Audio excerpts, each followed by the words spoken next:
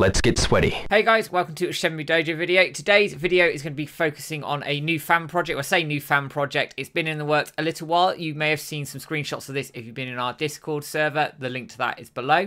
Overnight, Joe Kitchen released all the cutscenes from the Dreams of Saturn fan game made by George Kitchen, which came out just before Christmas. He's released a compilation of literally all the scenes from start to finish, which is quite a nice little touch. So go and check that out if you haven't done so already.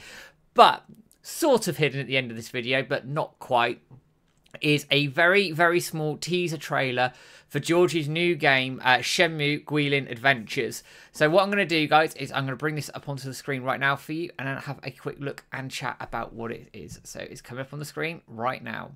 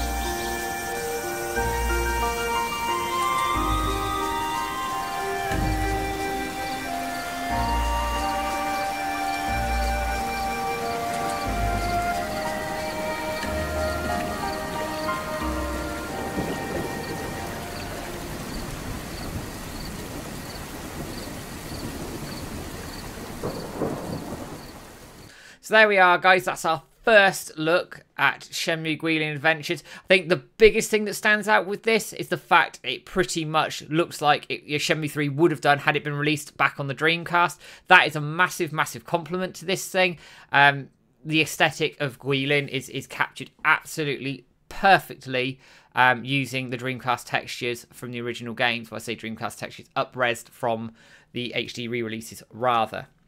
Anyway, so a little bit of details here. There's going to be more information coming out in April. I don't quite know what that information is or isn't going to be. We'll have to check that out, but maybe more videos and screenshots, etc.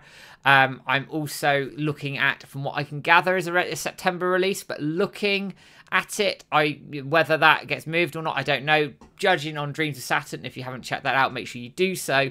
That may get pushed back a little bit until George is very happy with it.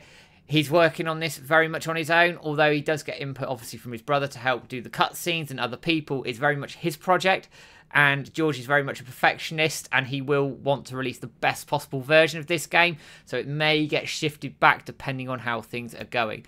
But in terms of the look, the music, the aesthetics, already I'm excited to see this. Like I said, it's like playing Shenmue 3 on a Dreamcast for the very first time, which is a humongous compliment to this game and a humongous compliment to how this thing is going to turn out. And if it's anything like Dreams of Saturn, bearing in mind how good a fan game that was, this, bearing in mind he's now had that experience with Dreams of Saturn, is going to knock this out of the park, in my opinion. I can't wait to see more of it. And again, this is a testament to the Shenmue fan community with all the fan projects that are going around at the moment, starting with the Dragon and Phoenix project, which is a massive scale project, and then you've got all these other projects dotted around with it, and George is very much at the centre of this, with obviously Dreams of Saturn and this new Shenmue Guilin Adventures game as well. There's Shenmue 4 2.5D coming out very soon. I think there's a demo due in March potentially as well.